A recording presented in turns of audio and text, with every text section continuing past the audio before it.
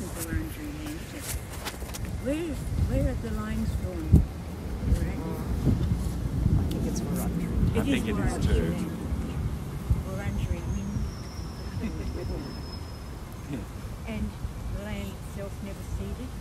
Here we are. Now, this has been a very valuable time for people to know each other and finding out where our particular interests are.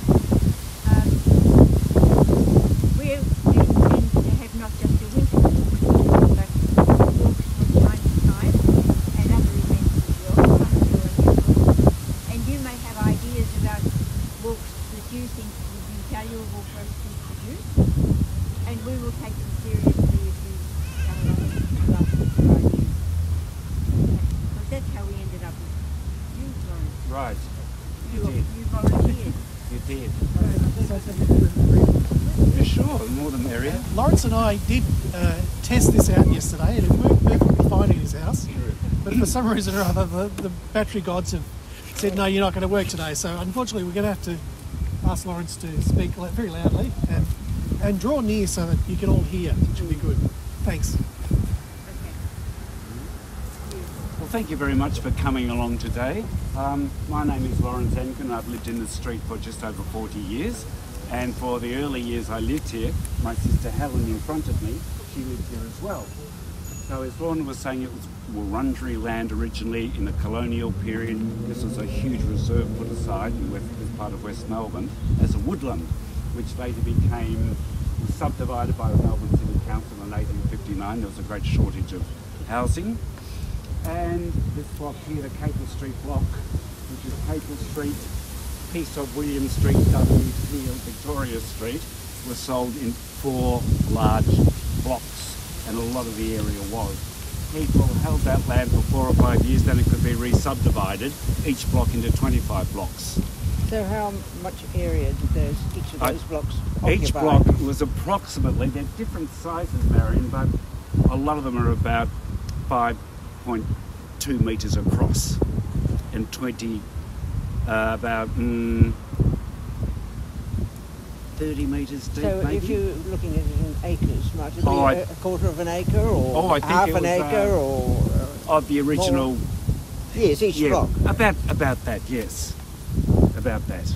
So people came along, and I know for sure I was asked to write a history for our local, for the Hotham History Group, about 62 Capel Street, in which I live, because the man who built that house bought the land. His name was Thomas Noble, for £40. He paid £1, 10 shillings for a licence to build, and he completed a 3-room cottage story in 6 months. So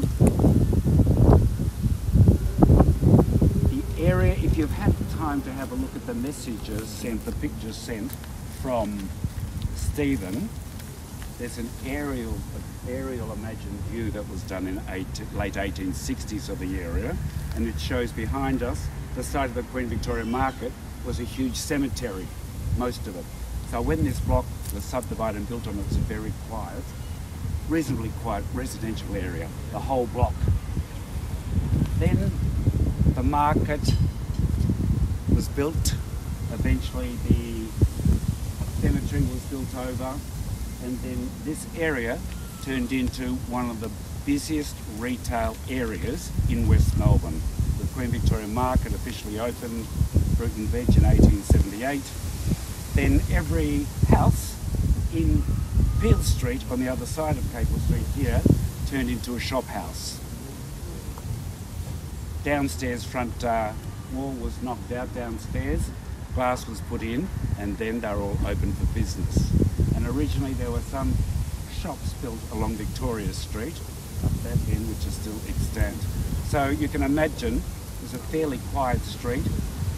One of the largest markets in the world opened up, and then Capel Street on market days, especially Friday, Saturday, it was chaos with horse and carts, horse and drays, private carriages all lined up, double parked, triple parked, and excess traffic, horse and carts coming here. There was so much traffic and so many horses and carts of a night time that scrapers would come into the street and they would remove all the excess manure It was everywhere. So from a quiet street, it became a very busy area. All was well for people even after it became a market. This was still fairly residential, and it became mainly housing stock for people who worked in the market or had businesses in the market. In a profound change started to happen from 1969, when the Melbourne City Council, with approval of the state government, decided they would knock down the old market, which they saw down at Hill, and build high-rise office blocks there of the whole market site. And then that wasn't big enough. It was decided that they would not only build all over the market site, but they would take this whole block of approximately 100 properties, demolish it all, have a building going across the road, across Capel Street, staying in Capel Street. This was to be a service to all of those blocks. There'd be a lot of car parking in this street, and high-rise car parking and lockups. Capel Street would have become like a dull tunnel if that had gone ahead. Well, soon after the council had announced that, they decided that they would withdraw they would compulsory acquisition on every single property in this Capel Street block. Some people moved out straight away, their houses were demolished. Others had owned rows of terrace houses or had a vested interest. They fought the council. And meanwhile, the National Trust came in, classified the market, classified a couple of houses in Capel Street, Buildings Victoria, classified all the extant old buildings in Capel Street. Combined Pensioners Association, St Vincent de Paul, Brothers of St Lawrence, Save the Market groups from everywhere came down upon the market. So by the late 70s, it was decided they wouldn't go ahead. They would restore the market instead. They would offer all the businesses to the business owners in Capel Street, and this was to become residential street, as it already was, but all the residents had to get out. And the council decided they would sell at public auction the old buildings, and then where the vacant land was from the pull-down houses, they would offer large swathes here and in Capel Street to the Ministry of Housing. The council wanted to encourage people to live in the city, which we were already doing, but everybody for many years, as tenants of the Melbourne City Council, we had monthly leases. So single people were more or less headed out of the places, families could stay, and then after the houses were sold, they had a month to get out. So shall we go along and look at some of the housing stock, not all the buildings, just some of it, and we'll have a few stories about their history. Are we happy to go across here? How are you, sir?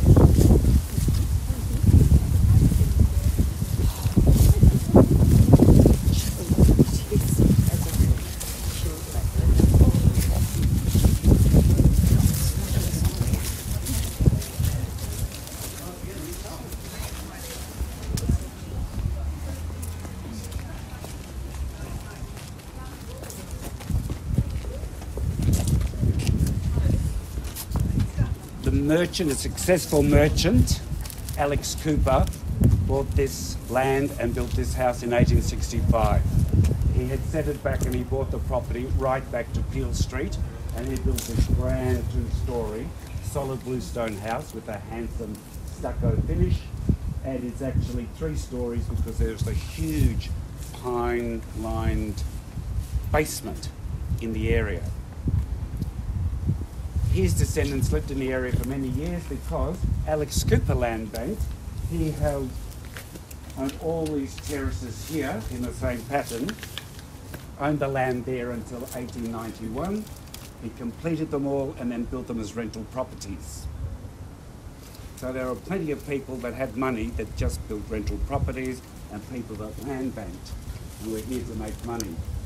Alex Cooper, successful merchant, his grandchildren lived in those houses until the 1970s when the council had hassled them to sell on, and his families have now donated to us lots and lots of documentation from his businesses, buying and selling his dry goods, his land, properties, everything. We have a lot of his documents from the 1860s and 70s.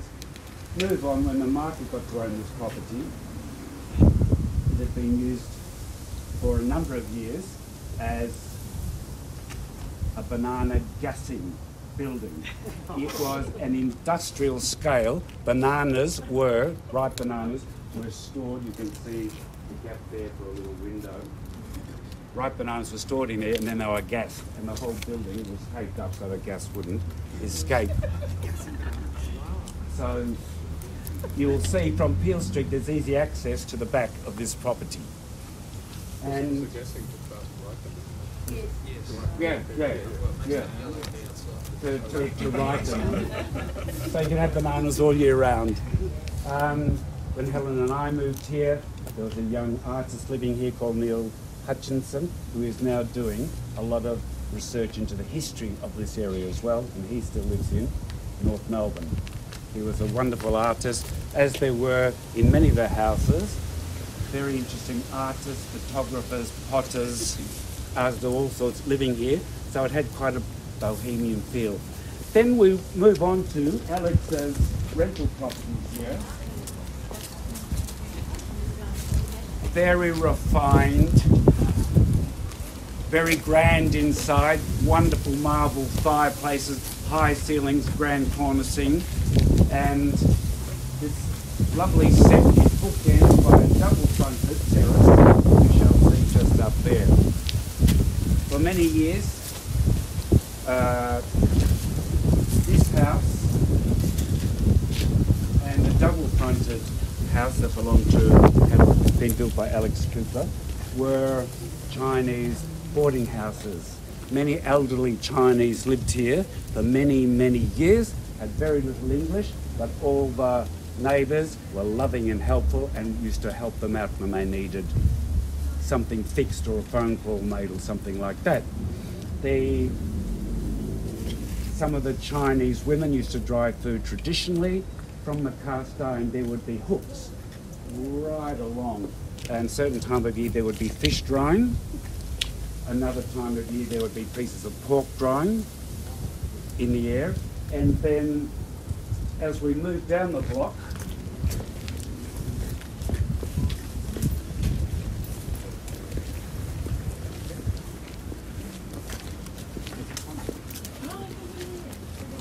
some of the Chinese were involved in the market trade. They would have boxes here, they would have trolleys parked out here all the time.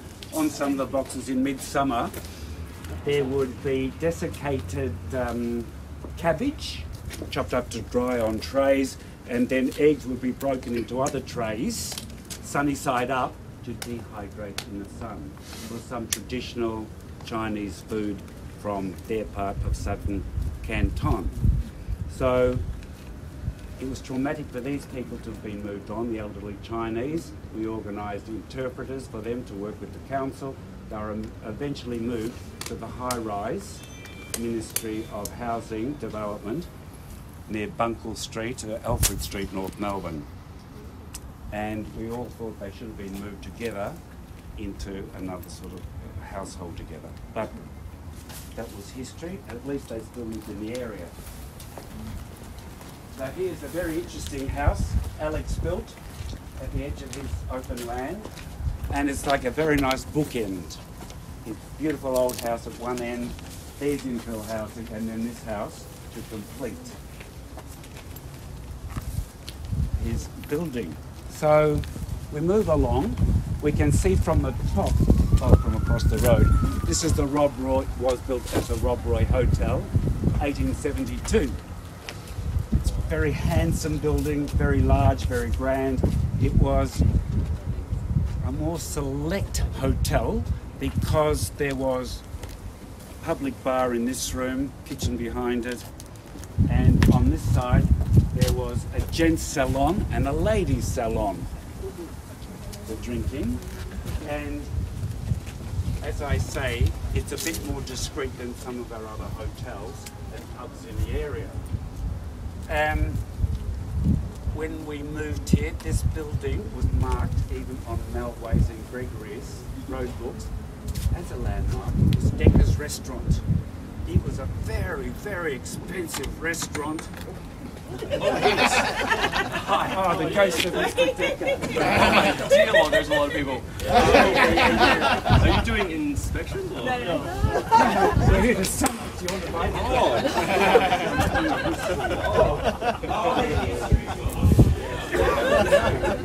So, of course, yes. Well, we live here. We're moving out. Yeah, very interesting. Yeah. Can even happen to see the so you can see very grand. Well, I'll leave it to it. Spared. And so Decker's Restaurant, very expensive. He had a canopy out here, columns and some plants. It was so expensive. People from the Melbourne club used to come here. Then once a month, they had what they called their special evening over 70s club in the 80s. On those nights, on a Monday night, the over 70s club once a month, the street would be lined with Rolls Royces, Daimlers, Jaguars.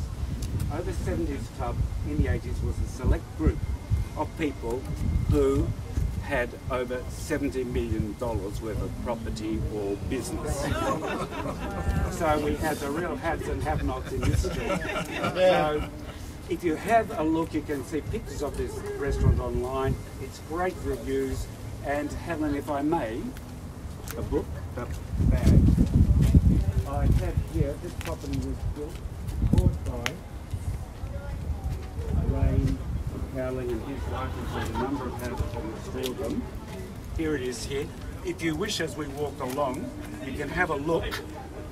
Ray and his family worked on it 7 days a week for about a year and spent in 1993 about $90,000 on the restoration, the cellar, and all the rest of the place. So, if you're interested, this is pictures that Ray had taken.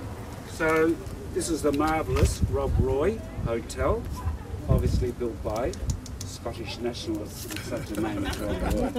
So, now if we move along, this.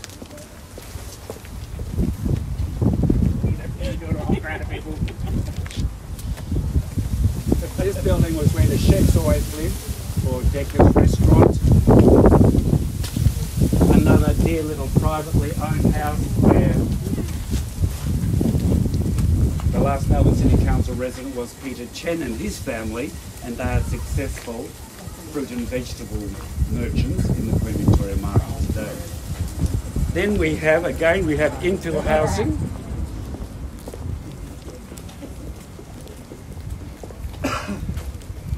And there are some pictures you can see online of what it was like before this. Could you just pass it around quickly, Lorraine?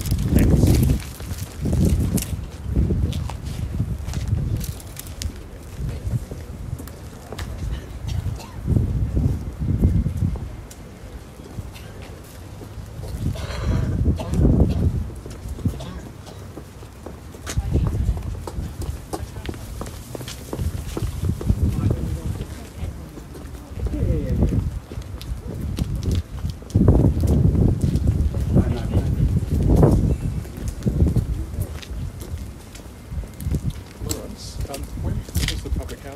Oh, I'm coming to that. Oh, good. I thought we were just going back to the older houses. No, it's very inclusive. Oh, good.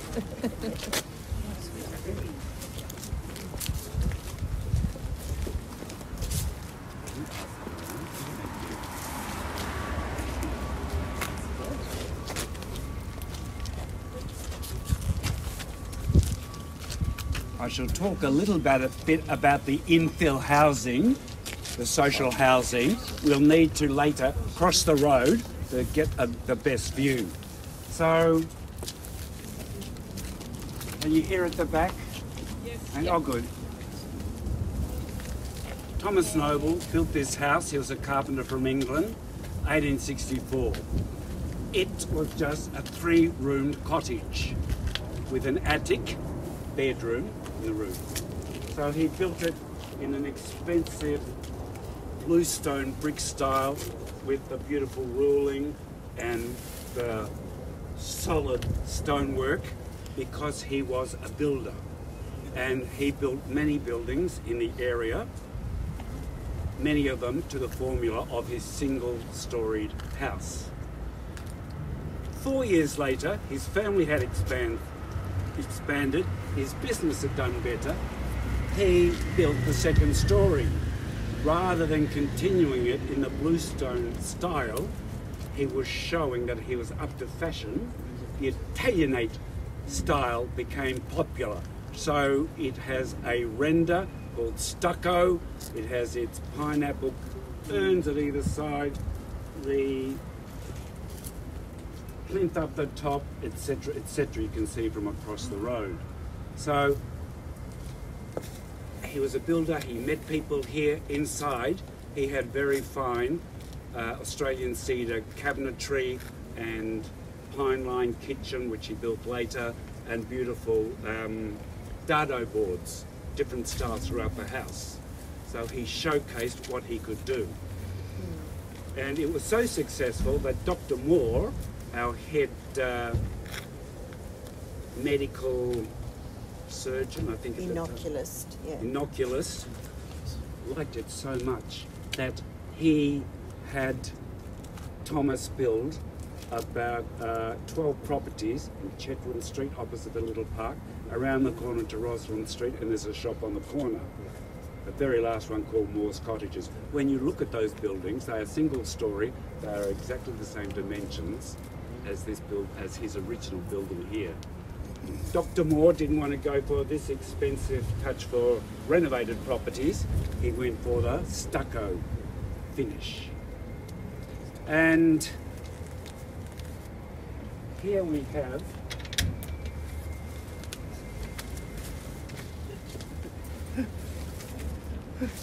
Mr. Lamberti.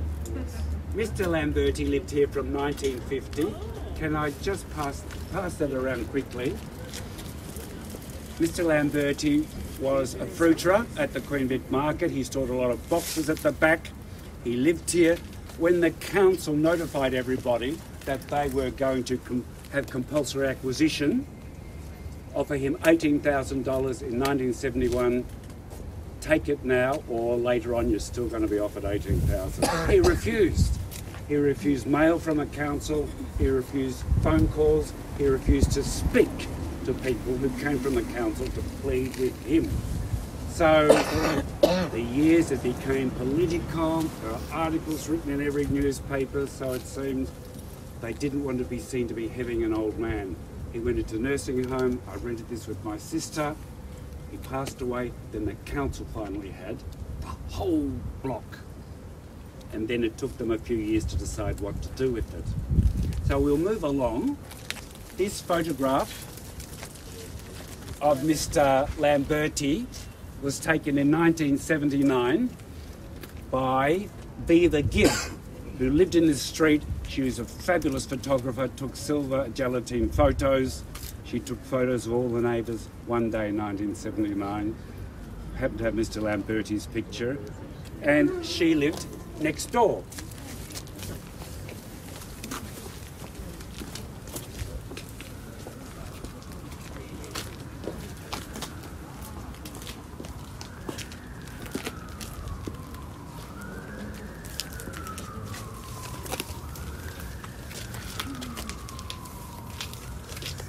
Just before Jill Gibb lived here as an artist and with a young family.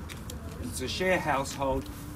Our claim to fame is that Helen Garner lived here and wrote her book Monkey Grip before she moved to Carlton and Fitzroy, that area, for many years.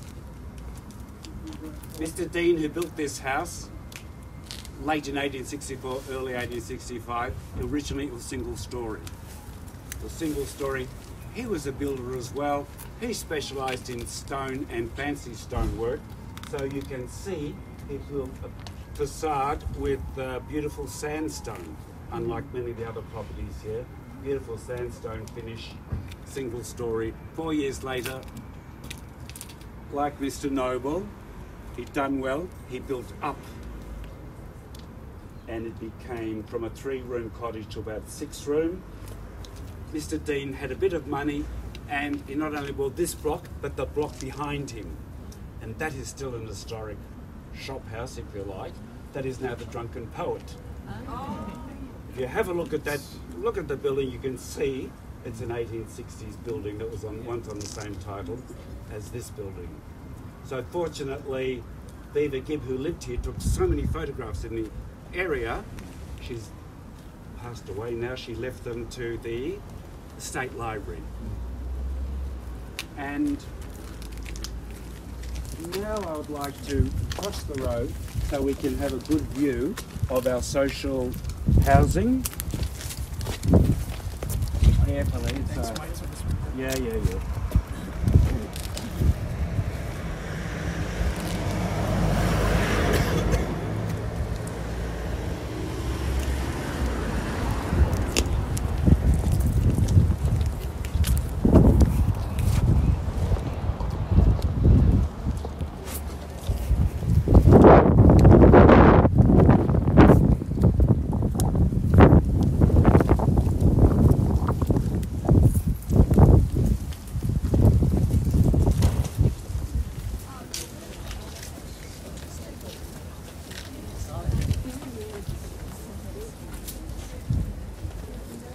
Oh, thank you. Have you all had a little look at Ray's? That's all right. As you can see, this side of Capel Street as well is zoned commercial, residential, so a lot of houses were pulled. This has nothing to do with the council, pulled down from about the 1950s. First office block here became Santa Lucia House, Italian restaurant and Italian reception centre. And here we have the Hoya building that became La Riviera reception centre, all very busy on weekends. Sometimes it became very hairy in the street. If there happened to have been at Santa Lucia House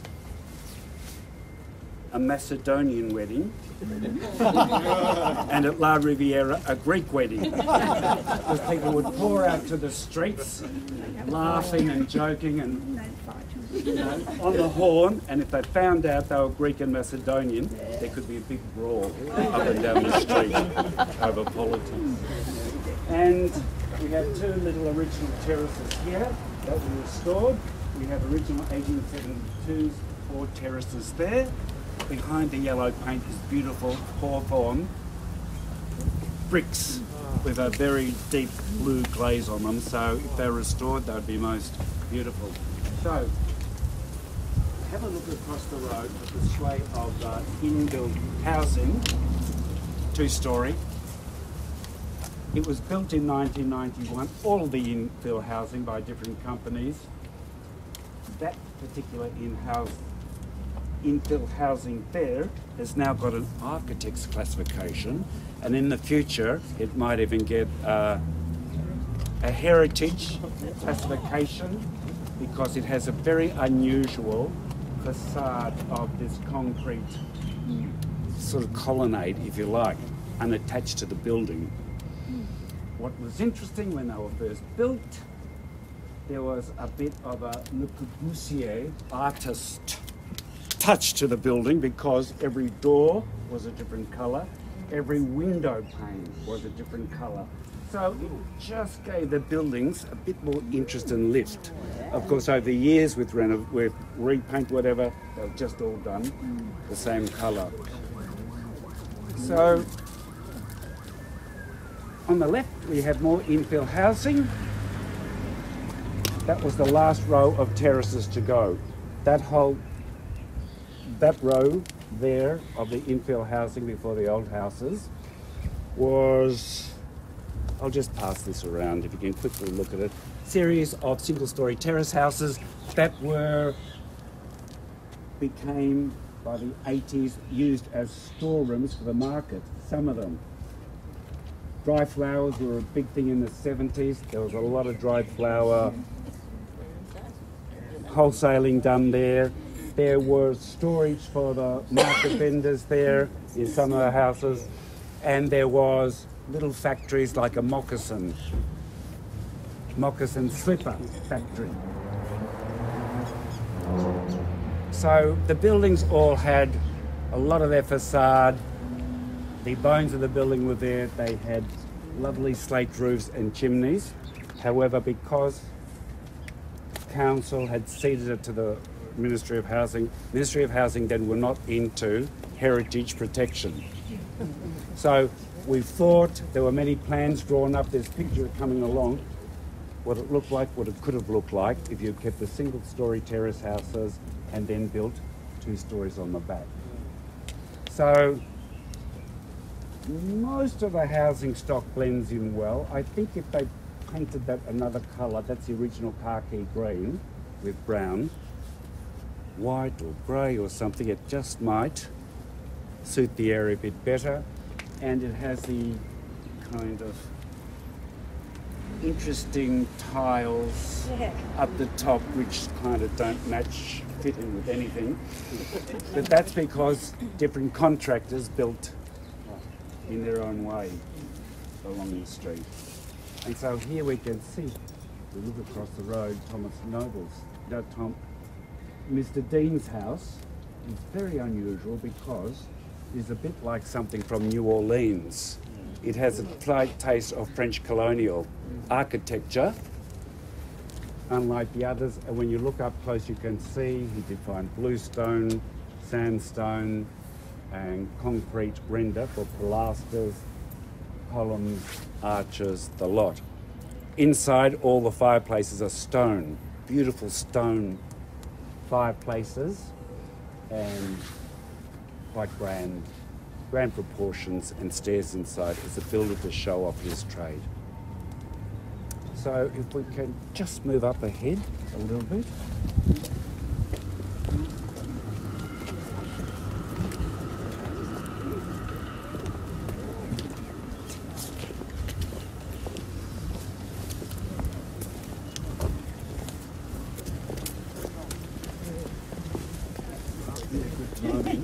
No.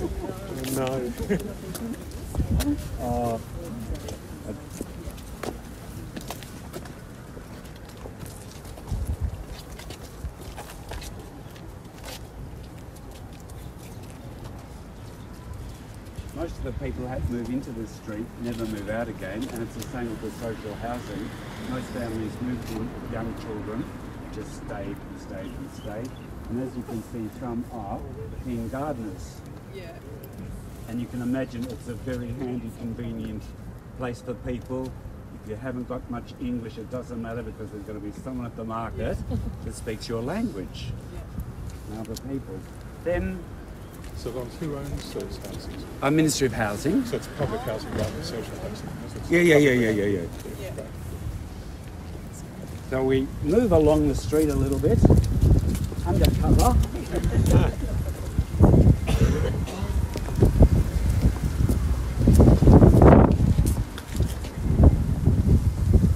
Now we are very upmarket with our own best restaurant. Oh my goodness. Across the road, beautiful 1872 row of terraces with very unusual and original balustrade, wooden balustrade in saltire cross, if you like, which is a symbol of the cross of St. Anne. Maybe there was a Presbyterians who built it, or maybe they too were from Scotland. I'm not sure. They have since become run by the YMCA, no, YWCA housing for permanent housing, permanent apartments for women. And then we have the very grand residence, which abutted the shop on the corner, built in 1870s.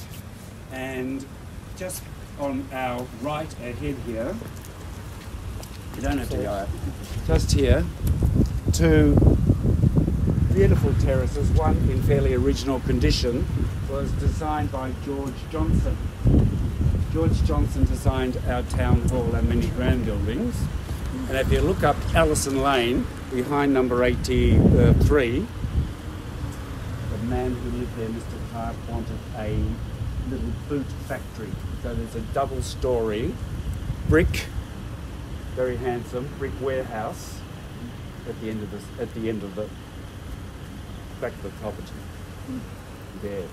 And on the corner, lastly on our left, fine building was the Prince Alfred Hotel. And if you look at it, you can see where on this paved footpath where the cellar doors are here to be loaded down. And then it was a Prince Alfred. You can see it has the large hotel windows, and inside where the ladies' lounge was, there is a small window from the bar to where the ladies' lounge was. So we had a discreet pub, the Rob Roy. Then we had this one here. Then on the next corner, Victoria Street, there's the Victoria Hotel, 1865. Then there is on the next corner, the Royal Exchange Hotel. The next corner, the Central Hotel. The next one is now it's called the Public Bar. There was many more hotels here. There were thousands more people living here. One way for us a bit of privacy and time out was to go to a pub. We had a few pennies to go into the lounge to meet people, or maybe they were just possibly very thirsty people and they wanted to have a good time. So, 90.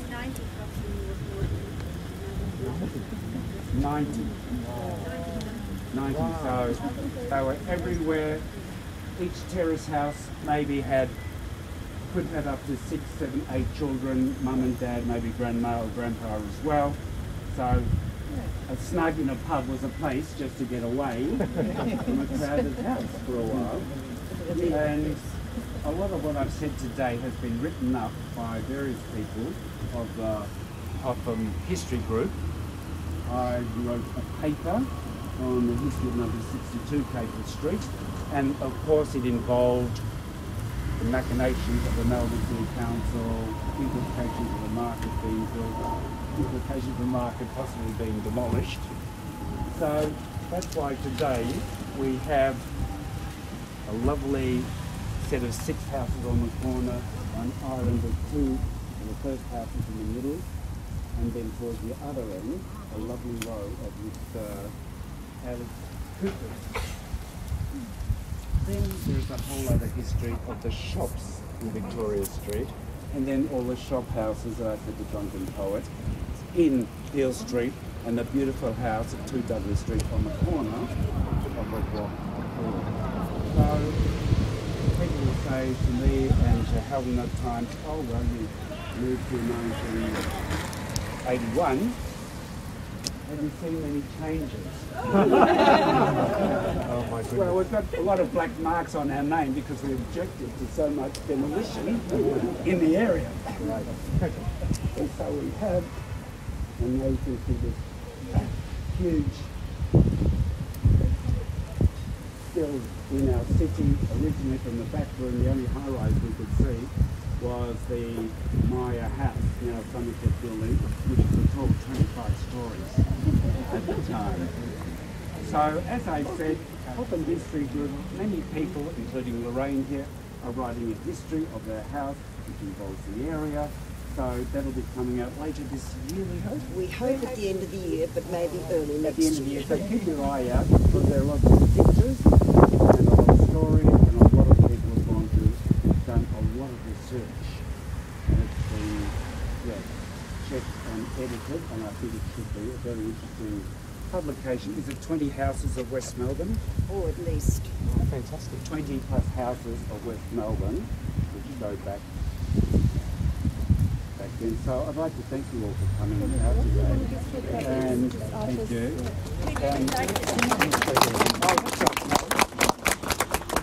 The gods are with us. The gods are with us. So thank you very much. There's more material online. And Elio here, check Instagram, Houses of North and West Melbourne.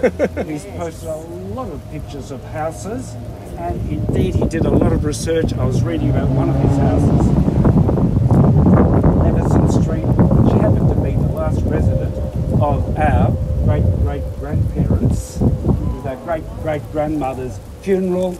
So obits were very important. And then Elio found that, and it mentioned all their children and other ideas about them. Elio, can you speak to the Instagram? Thank you. Yes, okay, so it's called Houses of North and West Melbourne, and it's on Instagram, and I sort of post 3 or 4 posts a week. I just at night, rather than watching television, I search the internet. I work in IT, and it's just a hobby, and I've lived in the area for 25 years, first in West Melbourne, and now I live in North Melbourne. And yeah, I've just found some amazing, like there was a story as I was walking along here, I can't remember the house, but one of the houses where husband and wife lived in the house with their daughter, and they had a spare room, and they rented it out to a Spaniard that had come out. Capel Street. Yes, and what happened was this man was a good-looking, suave guy, and a woman was attracted to him, but she thought that he was having an affair with the woman that he was living with, the wife. Yeah. And so one morning at breakfast, she came in and shot the wife in front of the children and the husband. Yes. Do you know which house exactly that was? I can't remember. I'm going to look it up. Oh, it's one of the... Yeah, it's one of them. Yeah. So the Hotham History Project has events like this. It has talks, we have research groups, and we are open to new ideas and new people all the time, 24/7. And thank you very much, Elio. I'm sure you'll get more Instagram. That's okay. Thank you.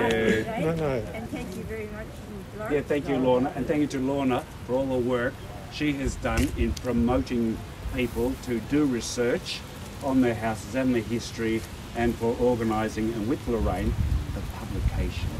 It's been a huge job, so I'd like to thank you and Lorraine for helping us to get all that up and out there, so it's there for people to read in the future. Yeah, and if you look at our website, you'll be able to check down Melbourne Streets, which is the